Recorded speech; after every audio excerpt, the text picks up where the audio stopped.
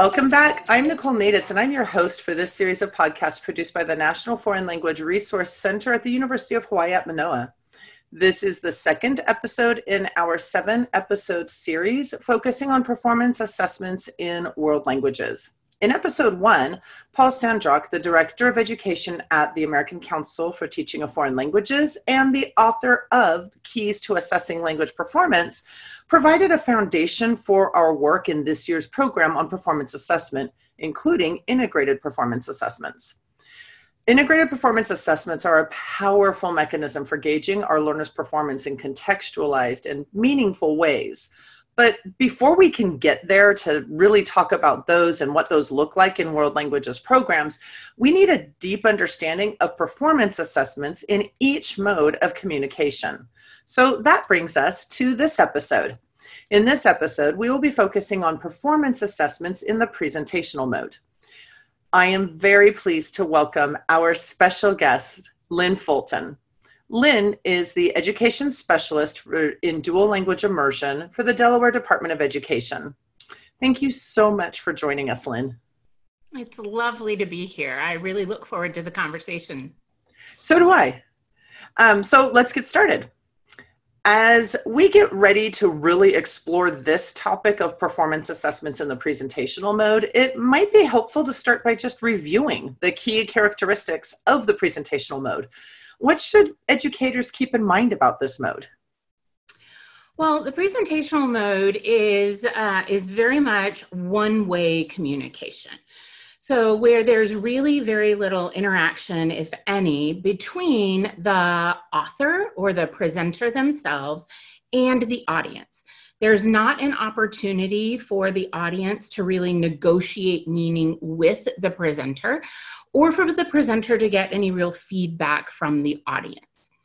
And when we look at the standards themselves, we see that the purpose of presentational communication is really to focus on informing, explaining, persuading, and narrating a particular point of view, or, just sharing information in a variety of settings to a variety of audiences and in a variety of modes. So that might happen by speaking, it might happen through writing, or in the case of signed languages, it would happen through the actual signed language itself. And I think one of the things that's most important about the presentational mode is to remember that, especially from an assessment perspective, that the presentational mode is characterized by rehearsed and polished products. So students really need to have the opportunity to rehearse, to practice, to get feedback, to polish what it is that they're going to say, instead of just spontaneously being expected to produce language. And I think that brings up, a really good point when it comes to how educators might approach these tasks when they are designed to be assessment tasks, in that because the students are going to get, ideally, right, they're going to get opportunities for at least one, if not multiple drafts with feedback, opportunities to improve, enhance, refine, and polish their work. There is a sense that often this results actually in a product that for teachers, it should be somewhat easier to grade as you're looking along at a proficiency, performance-oriented rubric, in the sense that students have had time to actually get their performance to their target and time to get feedback on it. And sometimes I think teachers or educators are a little bit taken aback by how well students are doing on the assessment tasks when the students have been given the time and the space and the resources and the feedback support to do that editing and refinement. Yeah, I agree completely. And I think that this is one of the areas in which teachers have kind of had to challenge themselves and their beliefs about assessment and feedback to learners. So we really always want to be focusing on what it is that the learner can do and what is the maximum that they're capable of. instead of looking at them and saying, oh, you didn't do this right, or you didn't do this right, or it was just this one time that you missed, but really giving them the opportunity to practice and rehearse. And one of the things that I always say to any audience of language educators that I work with is that practice makes progress. And so the more opportunities that students have to practice and to rehearse what they're doing in their presentational assessment or in any presentational situation, they really are going to, that's when they progress in the language. Absolutely. And that actually kind of leads nicely into the next question, because we're going to start looking at what these tasks might look like. What are the characteristics of a well-designed presentational task for novice learners and users of language? And then maybe kind of contrast that or compare that to what the characteristics of a well-designed task might be for intermediate and ultimately for advanced learners, for those who actually have the opportunity to have those long sequences of articulated language instruction. Yeah, absolutely. And I think that that's where we're always aiming. We're always aiming for advanced. And I'm really fortunate in the work that I do right now, because we work within a system in my state that really is targeting advanced level language production by learners at the end of their K-12 career. But I think that there are some foundational characteristics that exist regardless of proficiency level of the learner. So it's important to keep a couple of things in mind. One, the language function is always going to be in the front of a teacher's mind, in the front of an educator's mind as they design a task. So what is the actual task that the learner is carrying out, and what's the purpose for communication, right? And then we also need to keep in mind the text type that can be expected from a learner. So that really relates to the quantity and the organization of the language that the learner is going to produce. And then another important characteristic is the aspect of language control. And that's where we start to think about issues of appropriateness of vocabulary. At the novice level, we might see students choosing an inappropriate word where we might expect higher levels of appropriateness of vocabulary with increased proficiency levels. So as students move into intermediate and advanced, we want to see richer vocabulary, more appropriate vocabulary. And then there's the issue of accuracy. And as learners go up, by the time they get to advanced, we expect them to be very accurate. Oftentimes at the novice level, we see high levels of accuracy because learners are producing memorized chunks and they're not within a lot of context. I think the interesting thing is that oftentimes we see accuracy dip in the early levels of our intermediate learners because that's when they're really creating with language, and creating with language and being original is really messy. Absolutely. Oh, sorry, go ahead. No. And I think that the proficiency level then really determines the amount of language and the amount and the context within a learner can operate, right? So when we think about a novice and we think about the characteristics of the novice proficiency level, then an integrated performance task or a presentational task that is related to the novice learner or appropriate for them is going to give them the opportunity to use a lot of memorized language. There's probably not going to be a whole lot of original creation. When we think about the kind of language they're using, they're going to use words and phrases and simple sentences. And so those kinds of abilities with language lend themselves really well to tasks that might ask them to identify or label or caption, to write short sentences, to maybe illustrate a cartoon panel. They might be able to write short notes about themselves, their daily life, a short email, maybe a short discussion board post. And when we think about the context for a novice learner, the context is oftentimes very much about themselves, right? And what they know best is themselves and their immediate world. And so oftentimes that's where we see a lot of performance tasks coming from, is okay, what can they do to talk about and to write about and to share information and perspectives about themselves? Yeah, that's a really good point, because we know that even in the other modes of communication too, we're really going to have to start by centering on what it is that they experience routinely, what they do routinely, their likes, their dislikes, their families, this is where they're going to start. And that's where we're going to lay a foundation and build from, but we're going to start there. In your experience, how can teachers make these presentational tasks more authentic? Perhaps even especially if we're looking sometimes at novice learners, what can we do to help make the tasks, represent authentic communication opportunities that learners with this range of proficiency might exhibit? Mm-hmm. Well, I think one of the most important things is for teachers to actually think about real world tasks and real world context. So where is it that a learner of this age, of this language ability, might actually interact with someone in the language? And really thinking about the purposeful use, right? More and more we're seeing language curricula and language lessons designed around real world problems, solving local problems. So many secondary programs these days, and even a lot of elementary programs, have service learning components. So thinking about how can you identify community issues that might require the learner to use a language other than English. And then I think it's also really important to tap into your own student interests. I am a huge fan of surveying students during a particular unit to find out what personal connections they themselves have to the theme of the unit. I think that that we can make tasks more authentic by actually involving the learner themselves in designing the task, in giving students the opportunity to actually think about how is it that they might want to convey the information. I've never been a fan of one size fits all.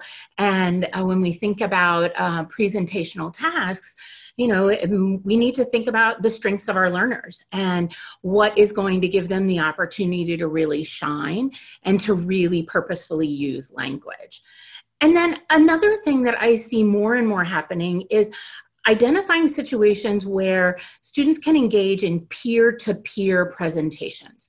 So we have so much technology at our fingertips these days, and we have so many programs across the country that have established class-to-class relationships, whether that's a class in the United States with another class in a foreign country where the language is spoken, or even a class in the US with a similar class that is somewhere else in the United States. I think sometimes we forget that language use by students who are in the United States and learning the same language sometimes can produce some really interesting and some real authentic experiences for students. Where the target language becomes their common language, Exactly. between them. Exactly. And so that you almost led right into kind of a follow-up question I was headed towards. So I think we're going to go right to it, which is what about opportunities? What opportunities can teachers and educators provide for our learners to publish, produce, or share their presentational tasks with an authentic audience? Well, I certainly think that those peer-to-peer relationships, so sister school relationships, international e-pals, et cetera, is one way to do that. But we live in such a multicultural and multilingual society today that it's quite possible for learners to publish and to use their language within their state or within their local community. I think about my own individual context. And, we have learners who can use their Spanish with the Spanish-speaking community locally. They can use their Chinese with the Chinese-speaking community locally. We have a large Haitian Creole population that also speaks French. And so we have a lot of community outreach opportunities where we have students in intermediate and advanced level language courses where they're actually creating materials that can be shared out locally in the community with our Haitian Creole speaking community, with their French exchange students, with their Japanese sister school, and things like that. So we're no longer limited just by what is it that the teacher's going to see. And we have so many virtual platforms on which students can share information and where they can access information that creating a blog post, creating some sort of an informational flyer, creating something that can go out to the community is much easier these days. And that publishing piece can happen much more readily than it used to be. Right. And I will say, and I am actually we know each other, we've known each other for a long time. But, I was definitely really harnessed technology to help my students really be part of a global community of French speakers. That said, one of the other things we just want to make sure we leave our listeners with and viewers with is, as you're doing that, do be thoughtful about rules protecting your students' privacy and making sure that if necessary, you have secured the appropriate permissions of families and so on. If students like names or faces will be visible to people outside of your classroom and so on, just because we have to make sure we take care of those needs as well. Because technology makes it so easy for us to connect, and we want to do that. We just want to do it in a way that is safe. Have you come across any common kind of pitfalls that maybe take away from the authenticity of tasks that you've seen perhaps used for presentational mode in classes? Yeah, I have. I think that one of the common pitfalls, and I don't know that we're seeing this quite as much these days with some shifts in curricula and some shifts in overall programmatic design. But I think anytime that we put a student in a situation where they wouldn't normally find themselves, based on their age or their proficiency or their interests, I think that then can detract from the learning and from the presentation itself. So for example, I remember back to my days of language learning when I actually had to be the airline host. Yes, I was going to say. Unless I'm a college student or even a high school student who has advanced language in a career and technical path where I might be going into hotel and hospitality and tourism, that's really not an authentic task for me. And it's not a real world task for me. I also think that when we create tasks that don't have a clearly identified audience other than the teacher, I think that can be a downfall for learners, and that can kind of take away some of the motivation. When we can identify a real authentic audience, when we can identify a real world use for language, then that's when we tend to get greater buy-in from students, more motivation for them. And then this kind of references back to something that I said before, but I think not providing students with options for the way that they present information, so only accepting a single type of response sometimes is not necessarily conducive to those students being engaged the entire time. Absolutely. I've said myself, there's a really true importance to designing tasks that are for an audience beyond the teacher and a purpose greater than a grade. Right. So students see right there within the context that you've laid out for the task. And I think that's part of the point you're bringing up too, is that these tasks need to be situated within a context that makes sense to the learners, right? So that learners can actually see themselves taking the language they have and what they can do, right? And really doing these things with their language skills. Yeah, exactly. How can teachers provide learners with opportunities to embed their developing intercultural knowledge in their presentational tasks? Well, again, I think a lot of this goes back to audience. So when we think about interculturality, we definitely think about what are the opportunities that we have to interpret information and to demonstrate our own knowledge and understanding and the development of our understanding of the culture's perspectives and of another speaker's perspective. I think also giving students opportunities to synthesize their learning, so comparing and contrasting, and then trying to think about the why behind something that might be different. And this doesn't have to just be with students, again, in other countries or other locations. More and more, we know that there are opportunities for students to interact with the language that they're learning within their state, their community, or even their school. And the other important thing to note, I think, about that intercultural knowledge is to really think about what is the expected intercultural knowledge or ability of a learner based on their proficiency. Because we do want them demonstrating that intercultural knowledge in the target language, in the language that they're learning. And so I think a wonderful resource for this are the 2017 Necessful, Actful, Can-Do statements, which have the intercultural component directly embedded. And I think that those give a really nice opportunity for educators to look and say, how do students present information about their intercultural knowledge, and how do they interpret or interact? So, for example, a novice learner might identify products and practices that then help inform their perspective. At the intermediate level, then students really are doing a lot more making comparisons and looking and diving into those comparisons to inform their perspectives. And then at the advanced level, students are really explaining the diversity that exists between products and practices and the perspectives that lie behind them within the target culture, within the community of target language speakers, and then within their first language.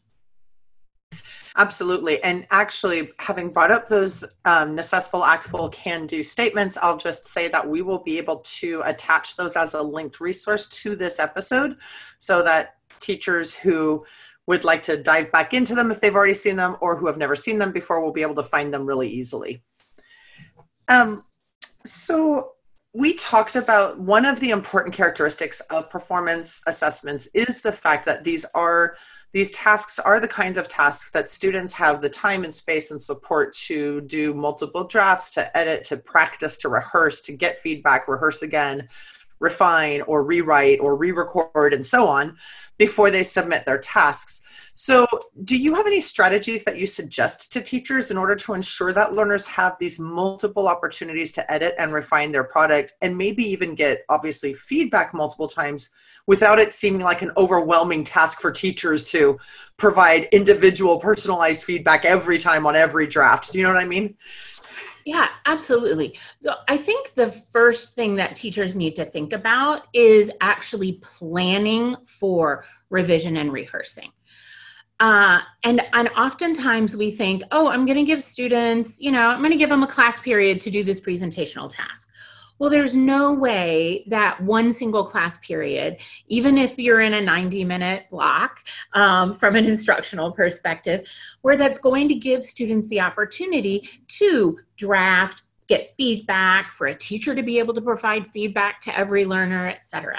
And so I think that idea of really planning from the beginning and thinking about, when does the presentational task begin? When do we start to think about it? How, on which days and in which portions of my lesson are learners going to have the opportunity to submit something to me or to their classmates? And what does that feedback cycle look like? So how do I draft, submit, receive feedback, revise, submit, receive additional feedback?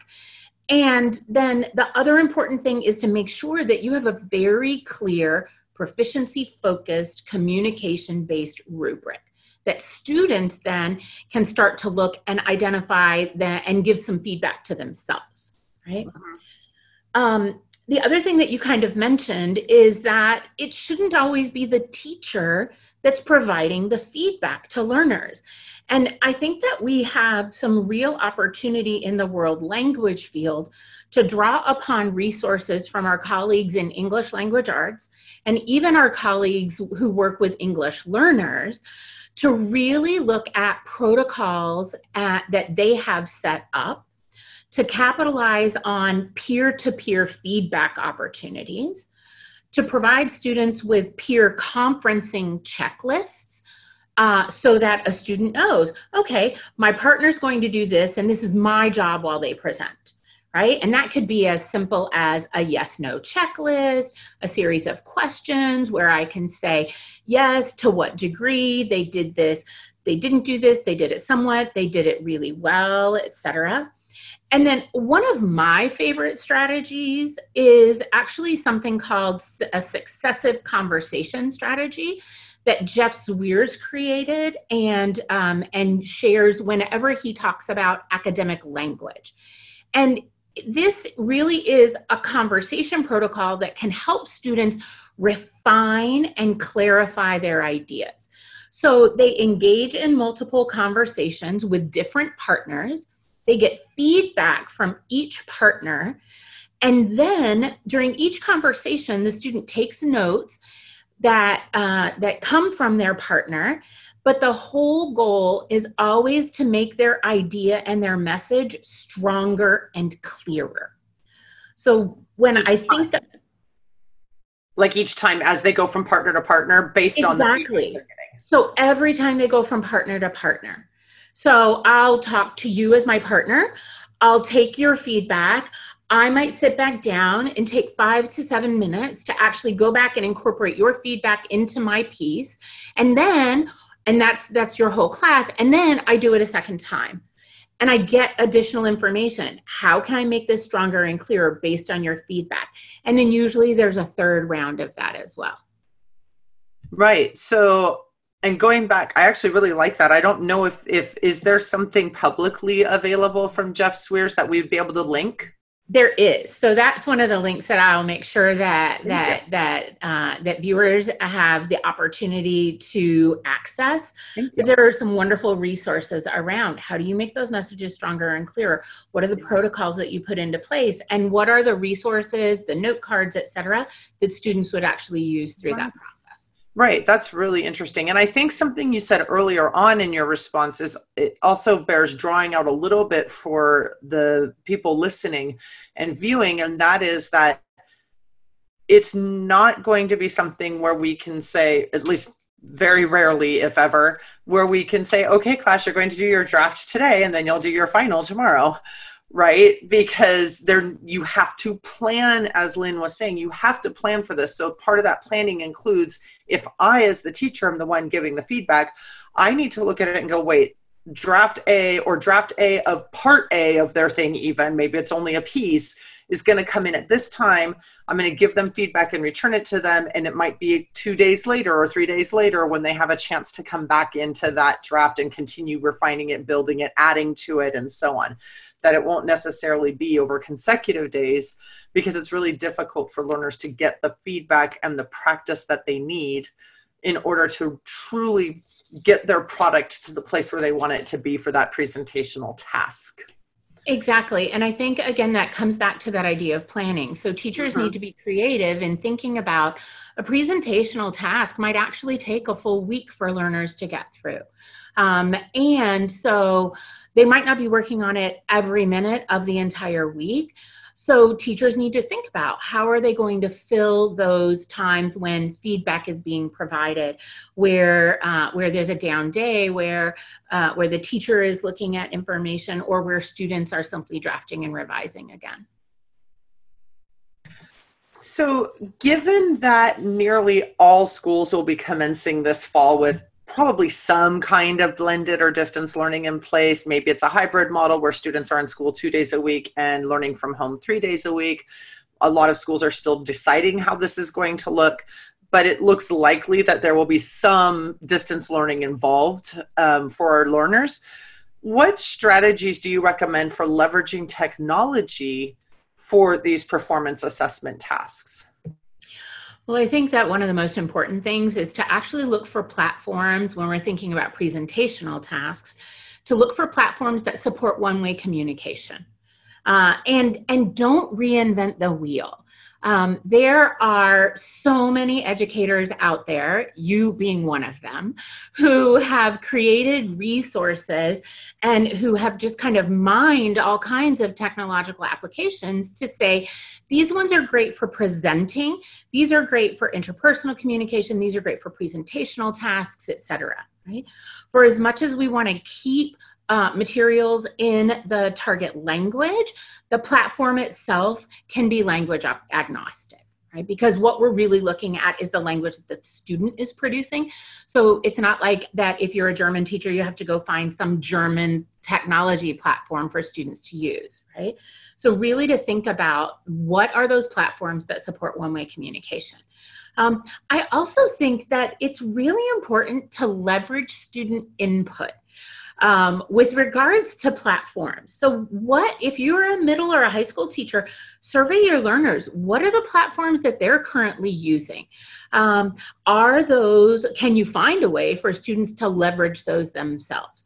And remember that you don't have to be an expert in the technology yourself for a student to be able to use it and to capitalize on its potential and its ability for them to be able to share information via technology.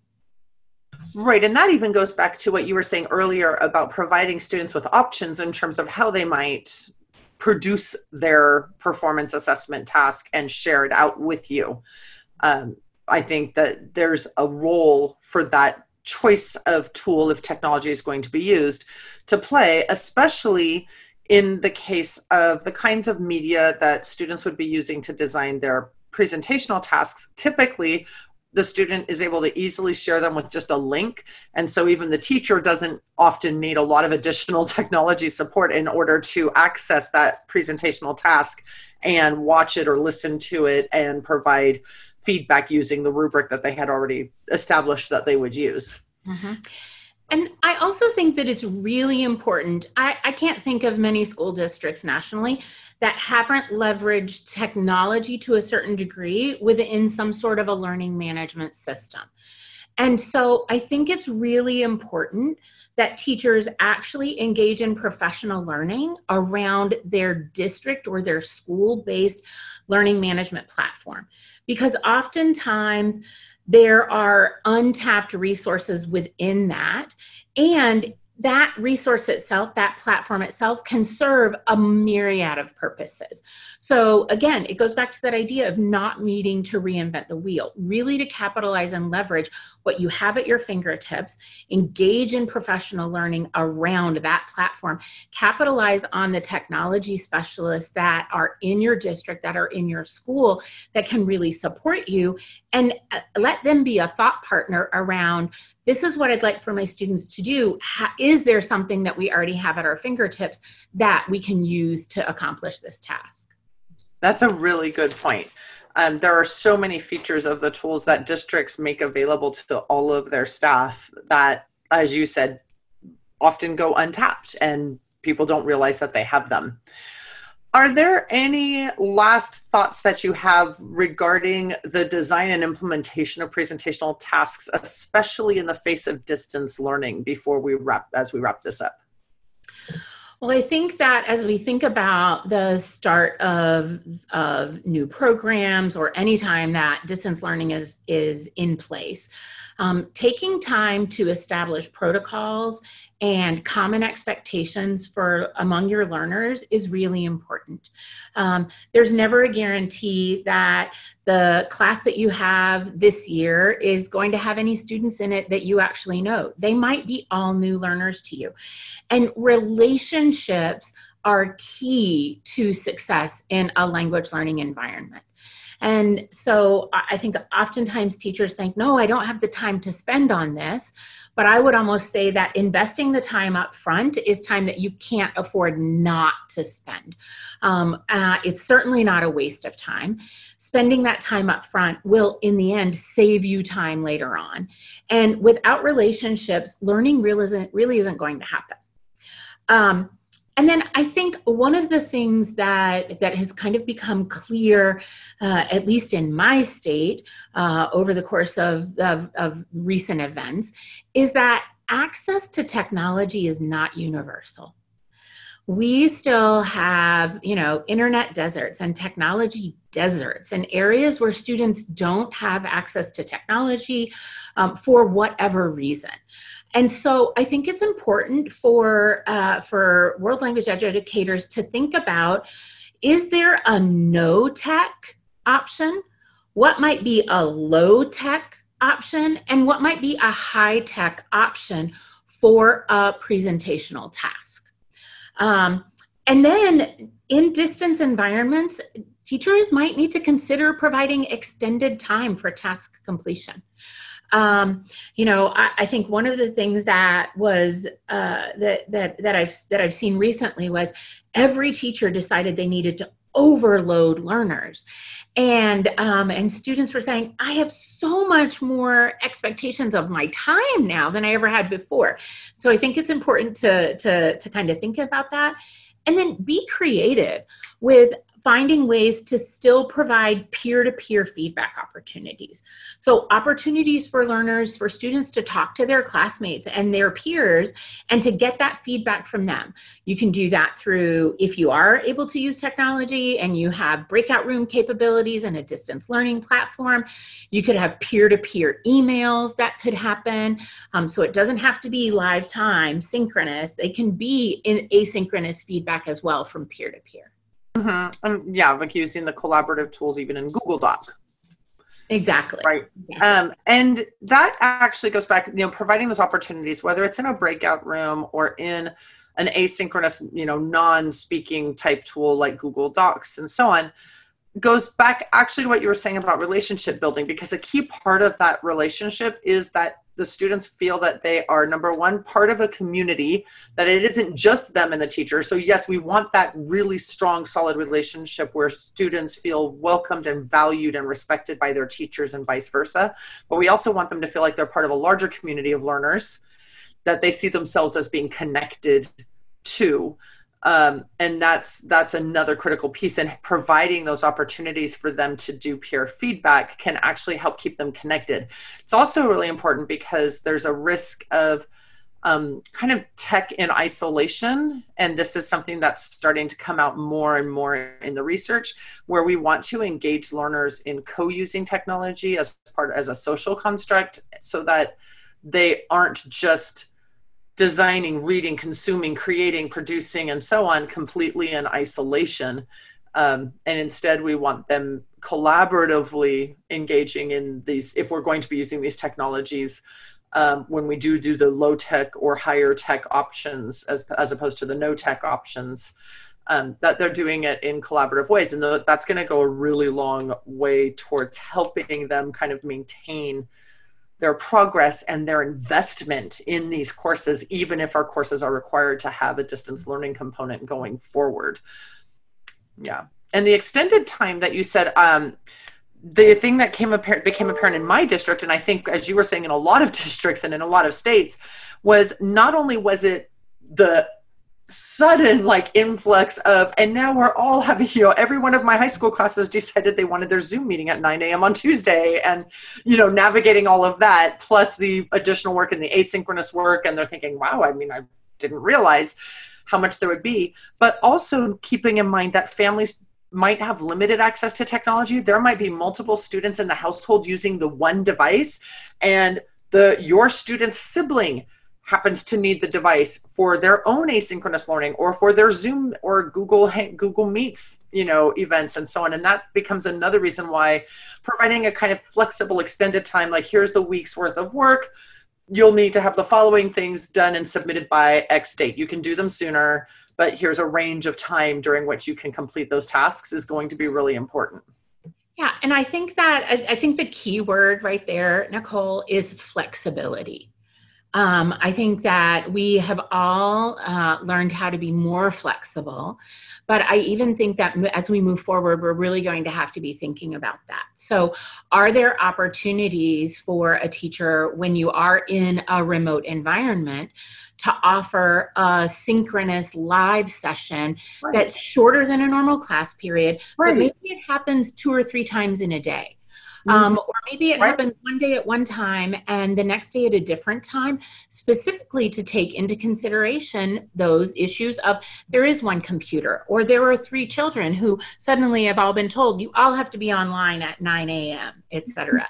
Yes. So really thinking about that flexible mindset, it will be really important. Mm-hmm. And we still know we have a lot of unanswered questions about what the fall and even the rest of the school year is going to look like. But I think these are really helpful things that you're bringing out for us to keep in mind as we go into designing these learning experiences all the way up to and including the assessment experiences that our learners are going to have. So I really want to thank you so much for taking this time out of your day to share with us this wealth of knowledge that you've brought from your experience in your own teaching and in all of the classrooms you've had the opportunity to observe and mentor and work with. I think our viewers and listeners are going to find this really exceptionally valuable. So thank you so much for coming. Thank you. I have really enjoyed the conversation.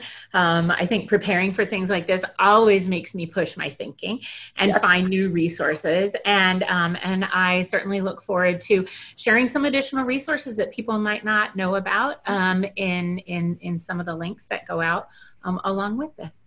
Thank you again also for that. That's going to be something that I hope everybody will look for attached to this episode. And please be sure to join us for our next episode, which will be the first of 2 parts focusing on performance assessments in the interpersonal mode. And for the next episode, that first part of the time that we'll be talking about the interpersonal mode, our guest will be Iman Hashem. So I hope you will all come back and join us for that episode. Thanks, everybody.